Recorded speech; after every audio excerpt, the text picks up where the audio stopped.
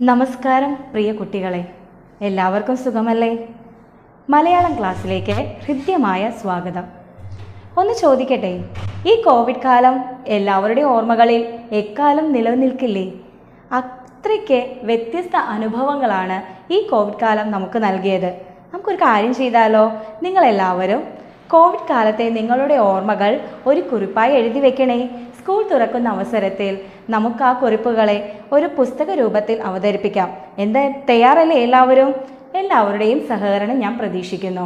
ഓർമ്മക്കുറിപ്പിന്റെ കാര്യം പറഞ്ഞപ്പോഴാണ് ഞാൻ ഓർത്തത്, ഇന്ന് നാം പരിചയപ്പെടുന്ന പാഠം ഒരു ഓർമ്മക്കുറിപ്പാണ്.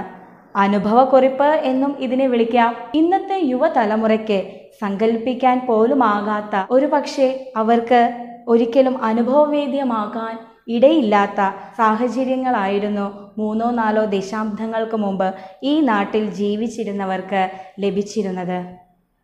പ്രകൃതിയെയും പരിസ്ഥിതിയെയും തൊട്ടറിഞ്ഞ് സമൂഹത്തിൻ്റെതായ ജൈവബന്ധങ്ങളുടെ കെട്ടുപാടുകൾ ഈടുറപ്പിച്ചിരുന്ന ഒരു ജീവിതമായിരുന്നു അത്. അത്തരത്തിലൊരു സുവർണ ജീവിതത്തിൻ്റെ ഓർത്തെടുക്കലാണ് പി. സുരേന്ദ്രൻ്റെ ഇലഞ്ഞിപ്പൂ മണമുള്ള നാട്ടുവഴികൾ. മലയാളത്തിലെ പ്രശസ്ത നോവലിസ്റ്റും ചെറുകഥാകൃത്തുമായ പി. സുരേന്ദ്രൻ തൻ്റെ ജീവിതയാത്രയിൽ പലയിടങ്ങളിൽ നിന്ന് ലഭിച്ച വികാര തീവ്രതയാർന്ന അനുഭവങ്ങളും കണ്ടുമുട്ടിയ സവിശേഷ വ്യക്തിത്വങ്ങളെക്കുറിച്ചുള്ള സ്മരണകളും ഈ പുസ്തകത്തിൽ ഉൾച്ചേർത്തിരിക്കുന്നു.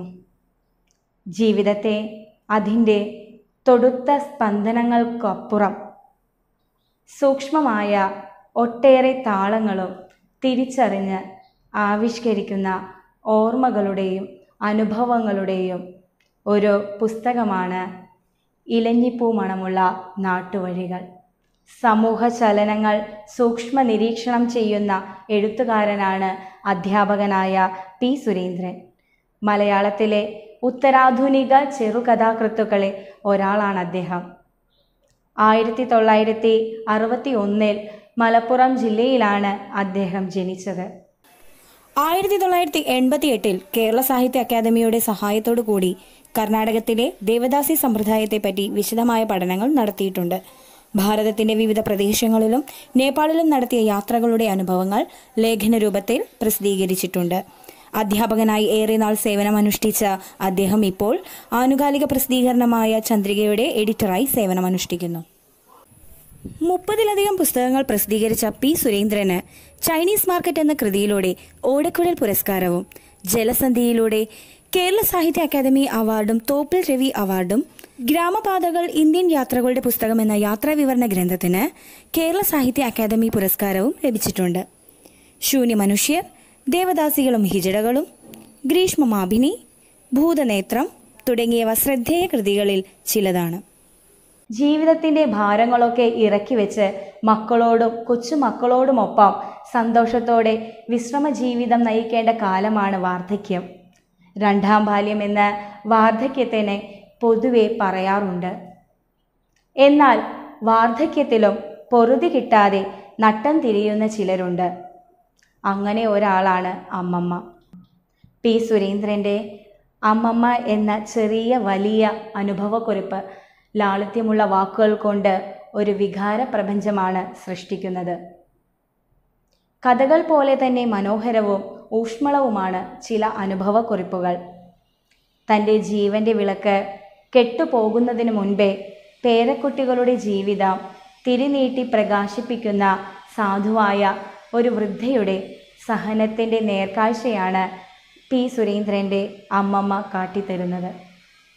അമ്മമ്മയുടെ പെരുകുന്ന സങ്കടങ്ങളുടെ പശ്ചാത്തലം, കുടുംബ ബന്ധങ്ങളുടെ കണ്ണി അറ്റുപോവാതിരിക്കാൻ അമ്മമ്മ ഒറ്റയ്ക്ക് താണ്ടുന്ന കനൽ വഴികൾ, ഇവയൊക്കെ ഇവിടെ ഹൃദ്യമായി പരാമർശിക്കുന്നു. കൂടാതെ കുട്ടികൾക്ക് വേണ്ടിയുള്ള ജീവിതത്തിൻ്റെ കഷ്ടപ്പാടുകൾ ഒരു നിയോഗമായി ഏറ്റെടുക്കുന്ന അമ്മമ്മയുടെ കാഴ്ചപ്പാടുകൾ കാവ്യാത്മകമായ ഭാഷയിൽ ഈ ഓർമ്മക്കുറിപ്പിനെ ധന്യമാക്കുന്നു. മറ്റുള്ളവർക്ക് വേണ്ടി ജീവിക്കുമ്പോഴാണ് നമ്മുടെ ജീവിതം കൂടുതൽ പ്രകാശപൂരിതവും അർത്ഥപൂർണവും മനോഹരവുമാകുന്നത്. ഈ അനുഭവക്കുറിപ്പ് വായിച്ചു കഴിയുമ്പോൾ നമ്മിൽ പലരുടെയും കണ്ണുകൾ നനയും. അമ്മമ്മ മനസ്സിലേക്ക് ഒരു തേങ്ങലോടെ ഇടം പിടിക്കും. അമ്മമ്മയാണ് ഈ അനുഭവക്കുറിപ്പിലെ കേന്ദ്ര കഥാപാത്രം. അമ്മ നഷ്ടപ്പെട്ട 3 കുട്ടികളുടെ സംരക്ഷണ ചുമതല അമ്മമ്മയ്ക്കാണ്. തേവി തേവി വറ്റിപ്പോയ കിണറെന്നാണ് കഥാകാരൻ അമ്മമ്മയെ വിശേഷിപ്പിക്കുന്നത്. എന്നാലും പൊടിയുന്നുണ്ട് തെളിനീര്. വിധവയായ അവർ 3 പേരക്കുട്ടികളെയും പോറ്റി വളർത്താൻ കഠിനമായി അധ്വാനിക്കുന്നു. തികഞ്ഞ മദ്യപാനിയായിരുന്നു അമ്മമ്മയുടെ മകളുടെ ഭർത്താവ്. അമ്മ വിളക്ക് ഊതിക്കെടുത്തി പറക്കമുറ്റാത്ത 3 മക്കളെ ഇരുട്ടിലേക്ക് തള്ളി. അവരുടെ കരച്ചിലുകൾക്ക് കാതുകൊടുക്കാതെ അവൻ എങ്ങോട്ടോ ഓടിപ്പോയി എന്ന് കഥാകൃത്ത് പറയുമ്പോൾ വരികൾക്കിടയിൽ ചിലതെല്ലാം ഒളിപ്പിച്ചു വെക്കുന്നുണ്ട്. അമ്മ വിളക്ക് ഊതിക്കെടുത്തി എന്ന സവിശേഷ പ്രയോഗത്തിലൂടെ കുട്ടികളുടെ അമ്മയെ അയാൾ ഇല്ലാതാക്കിയെന്നും അവരുടെ ജീവിതം അന്ധകാരത്തിലേക്ക് തള്ളിയിട്ടുവെന്നും ഉള്ള സൂചന ലഭിക്കുന്നു. 3 കുട്ടികളുടെയും സംരക്ഷണ ചുമതല ഏറ്റെടുക്കാൻ കഴിയാതെ വന്നപ്പോൾ അമ്മമ്മ അവരെ സൗജന്യ ഹോസ്റ്റൽ സംവിധാനമുള്ള സ്കൂളിലേക്ക് ചേർത്ത് പഠിപ്പിക്കുന്നു. കുട്ടികളെ വേദനയോടെ പറിച്ചെടുത്തു മാറ്റുകയാണ് അവർ. അമ്മമ്മയുടെ രേഖാചിത്രം ഏതാനും വാക്കുകളിലൂടെ വരച്ചു വയ്ക്കുന്നുണ്ട് കഥാകൃത്ത്. നഗ്നമായ കാതുകൾ, സൂര്യകിരണങ്ങൾ, നിറങ്ങളൊക്കെ കവർന്നു കൊണ്ടുപോയ ഒരേ ഒരു സാരി, ചെരുപ്പില്ലാതെ വിണ്ടുപൊട്ടിയ അമ്മമ്മയുടെ പാദങ്ങൾ. ഈ കുട്ടികൾ വളർന്നാൽ വർണ്ണത്തിളപ്പിൻ്റെ ലോകത്ത് അവർ അമ്മമ്മയെ വെറുക്കില്ലേ എന്ന് കഥാകൃത്ത് ആശങ്കപ്പെടുന്നിടത്ത് കഥ അവസാനിക്കുന്നു. ഒതുക്കി പറഞ്ഞിരിക്കുന്ന കഥയാണ് അമ്മമ്മ. സഹനത്തിൻ്റെ പ്രതിരൂപമായ ഒരു സ്ത്രീയുടെ നേർചിത്രമാണ് ഇവിടെ കോറിയിട്ടിരിക്കുന്നത്. അവർ സ്നേഹസമ്പന്നയാണ്, ത്യാഗമൂർത്തിയാണ്. എടുക്കാൻ കഴിയാത്ത ചുമടുമായി ഏകയാണവർ. പക്ഷേ ദൃഢചിത്തയാണ്. നമ്മുടെയൊക്കെ അയൽപ്പക്കത്ത് നമുക്ക് പരിചിതമായ അല്ലെങ്കിൽ ജീവിതത്തിൻ്റെ ഏതൊക്കെയോ ഇരുണ്ട വഴിത്താരയിൽ കണ്ടുമുട്ടിയ മുഖമാണ് അമ്മമ്മയുടേത്.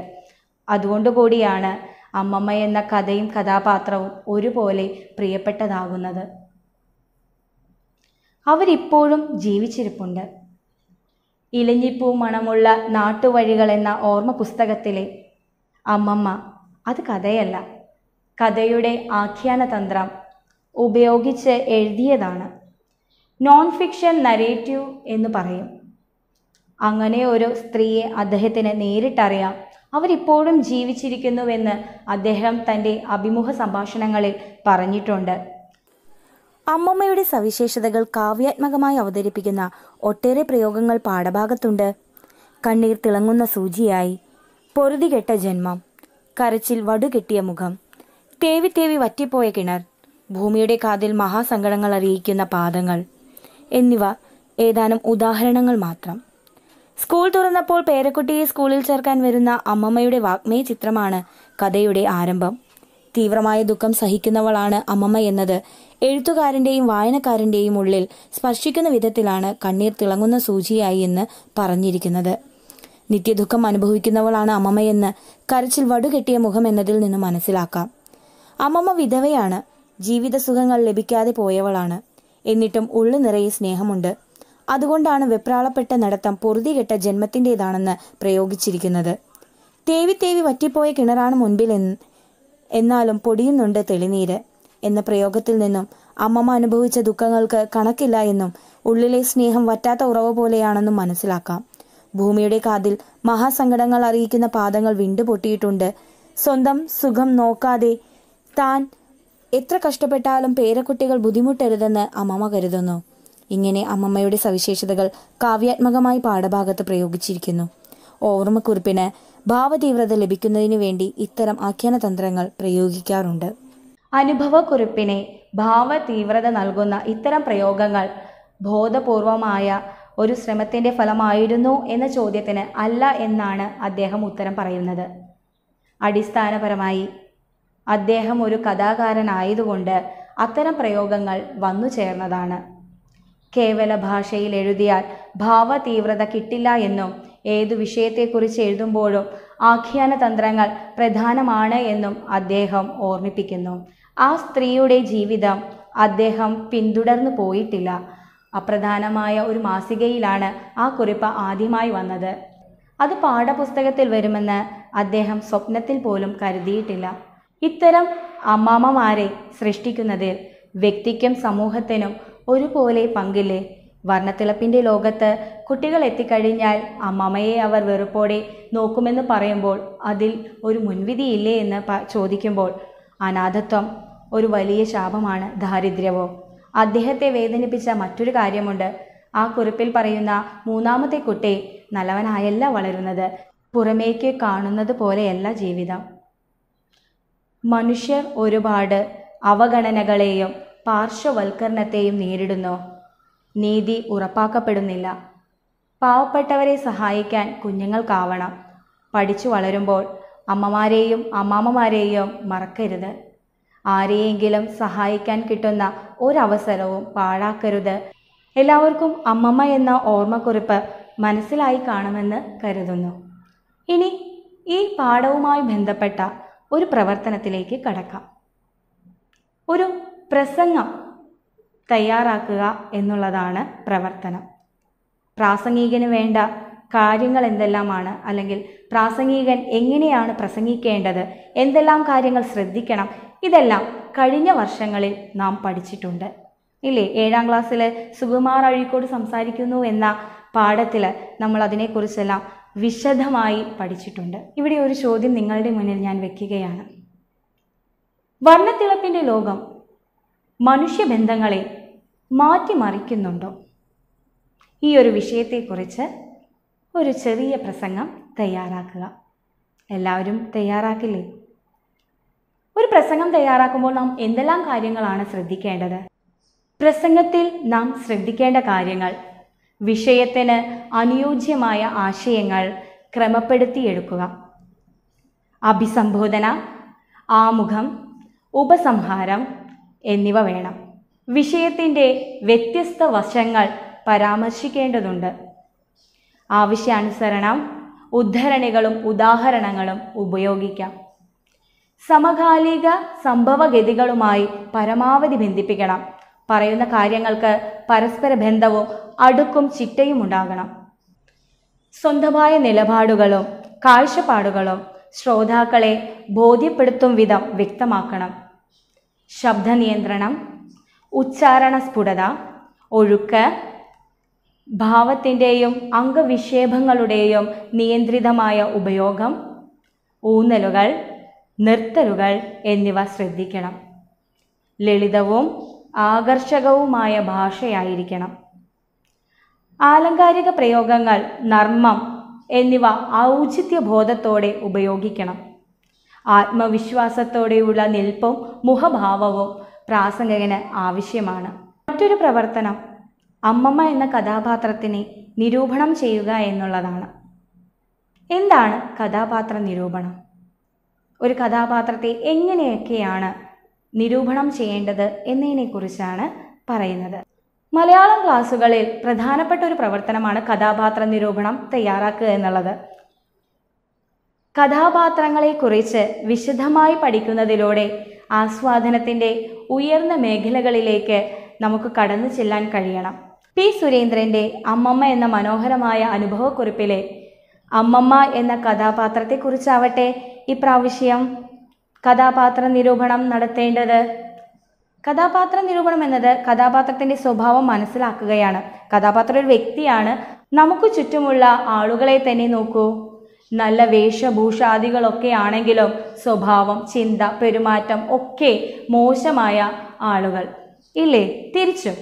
അപ്പോൾ സ്വഭാവം മനസ്സിലാക്കുക എന്നാൽ ഇത് രണ്ടും, അതായത് ബാഹ്യവും ആന്തരികവുമായിട്ടുള്ള വശങ്ങൾ പരിശോധിക്കണം. ചെറിയ ക്ലാസ്സുകളിൽ നിങ്ങൾ കഥാപാത്ര നിരൂപണം തയ്യാറാക്കുന്നത് എങ്ങനെയെന്ന് അറിയാം. ഇവിടെ അമ്മമ്മ എന്ന അനുഭവക്കുറിപ്പിൽ നിങ്ങൾ അമ്മമ്മ എന്ന കഥാപാത്രത്തിൻ്റെ സ്വഭാവ സവിശേഷതകൾ ഉൾപ്പെടുത്തിക്കൊണ്ട് കഥാപാത്ര നിരൂപണം ചെയ്യുക.